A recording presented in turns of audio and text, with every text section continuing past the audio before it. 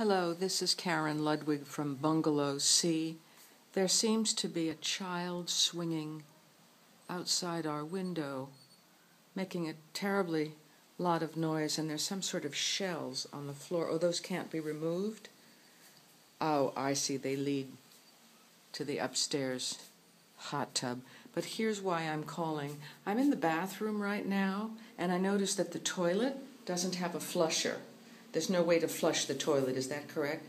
Uh-huh. Yes, I do see them. These are cedar chips, and you poop and scoop. I see. 1 scoop for pee and 2 scoops for poop. Is that what you're saying?